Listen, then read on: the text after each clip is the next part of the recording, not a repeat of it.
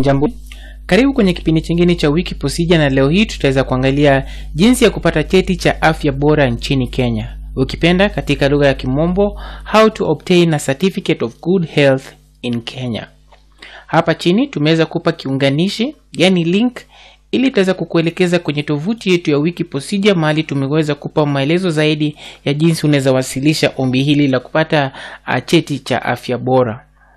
Na zaidi ya hiyo, ukiweza kuangalia pande ya kulia hii ukurasa yetu, tumekupa jinsi ama namna wewe unaweza chagua ile lugha rahisi kwa kuelewa kwa kubonyeza hii ishara ya kuonesha hapa chini, na orodha ya lugha mbalimbali yataweza kuchapishwa na utaweza kuchagua ile lugha rahisi kwa kuelewa. Kwa mfano, ukichagua lugha ya Kiswahili, Kenya hii itafanya ni itaweza kutafsiri maelezo yote kwa hii ukurasa ya wiki posija, na yote yataweza kuoneshwa katika lugha ya Kiswahili na utaweza kusoma maelezo kwa urahisi. Zaidi ya hiyo, tumeweza kupa kiunganishi, yani link, ili itaweza kukuonesha vituo vya serikali vya afya, vituo vya afya vya serikali nchini Kenya, vile unaweza vitembelea ili kuweza kupata hii huduma ya kupewa cheti cha afya njema. Na ukibonyeza hapa, utaweza kuelekezwa kwenye hii tovuti, na ukitumia hii utaweza kutembelea kituo kilicho karibu nawe, na kwa kubonyeza search ama kwa kubonyeza view map utaweza kutembelea kituo kile, utaona ile kituo kiko karibu nawe, na utaweza kwenda huko kupata hii huduma ya kupata cheti cha afya njema. Unafaa ujue kwamba cheti za kutoka huduma vya afya vya serikali ndo vinahitajika kama vinatambulika nchini Kenya. Vyeti kutoka vituo vya afya vya kibinafsi, yani private health facilities, vina nguvu kuliko vyeti vile zimetoka katika vituo vya afya vya serikali nchini Kenya. Kwa hivyo wacha tuweze kurudi kwenye kipindi chetu, na orodha zile vitu tutaweza pitia leo ni kama vile haja ya cheti ya afya bora, uhalali wa kufanya ombi, nyaraka zile zinahitajika wakati unapofanya ombi, hatua za kufuata wakati unapofanya ombi lako, malipo, kipindi cha uhalali, wakati usindikaji, yani processing time, maeneo ya ofisi na maelezo ya mawasiliano, na maelezo mengine yale yatatupa maarifa zaidi ya jinsi tunaweza wasilisha ombi hili la kupata cheti chako cha afya bora. Kwa hivyo karibuni kwenye kipindi chetu cha leo, na kinaletwa kwako na wikiposija.com. Tuweze kuangalia haja ya cheti ya afya bora. Cheti cha afya bora, cheti cha afya bora ama cheti ya afya bora ni taarifa kutoka daktari ambayo inaonyesha matokeo mema ya uchunguzi wa afya wa mtu.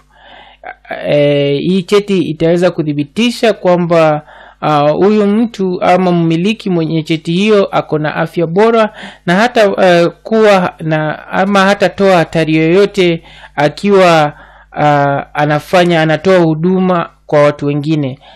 Cheti hii yani itadhibitisha kwamba mtu ako na afya bora na hata kuwa na kutoa hatari wa kiafya kwa wengine akiwa anawahudumu. Uhalali wa kufanya ombi ni ifuatayo. Kila mtu ako na uhalali wa kufanya ombi hii wa kupata cheti ya afya njema. Nyaraka zinahitajiwa wakati unapofanya ombi. Unahitaji cheti cha utambulisho, na hii cheti ya utambulisho inaweza kuwa kadi yako ya kitambulisho ya taifa, pasipoti, au cheti cha kuzaliwa kwa wale wajafikisha miaka 18, na pia unahitaji kutoa idhini ya kufanyia uchunguzi wa kiafya.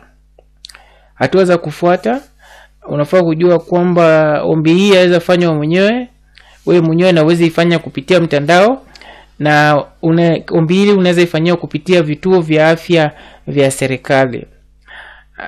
Na kuna vituo vya afya vya aina mbili, kuna vile vya serikali na kuna vile vya county. Kwa hivyo kama unatembelea vituo vya afya vya serikali, unafaa hatua ya kwanza unafaa utembelee hiyo kituo cha afya cha serikali kile kiko karibu nao, ili uweze kufanya ombi lako la kupata cheti cha afya bora. Na hapo utafanywa vipimo kadhaa ya kiafya kabla uweze kupewa cheti cha afya njema.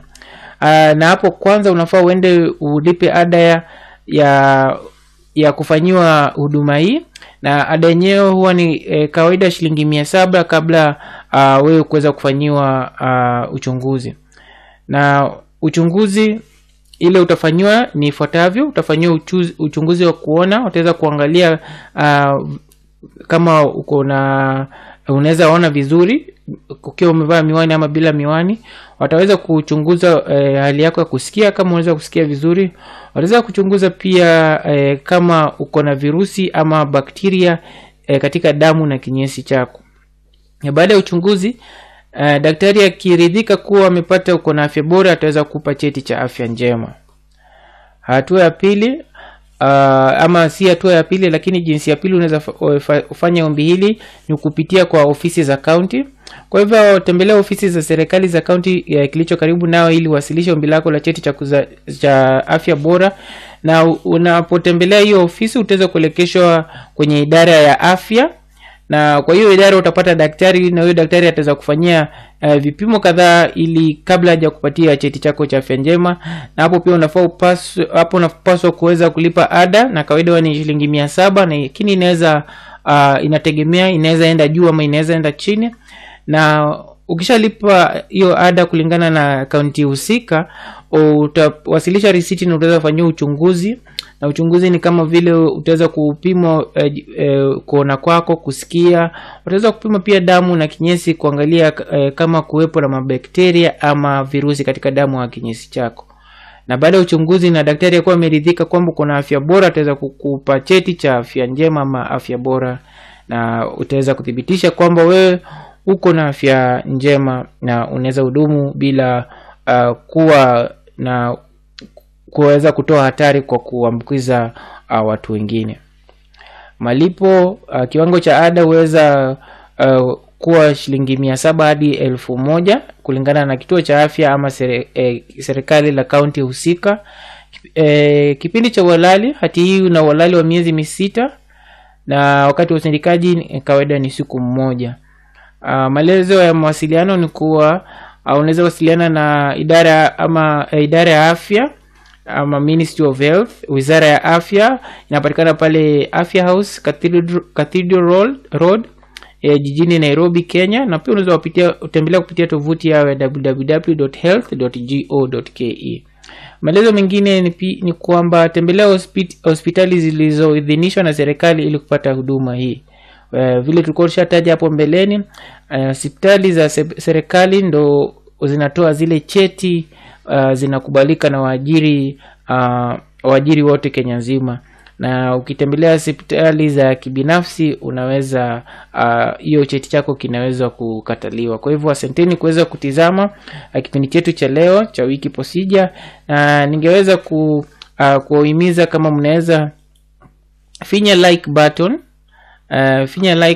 na pia uweze kuja ufinye subscribe button kwenye kuja uweze ufinye subscribe, ndio uende hapo chini ufinye like button kwenye kurasa yetu ya YouTube page.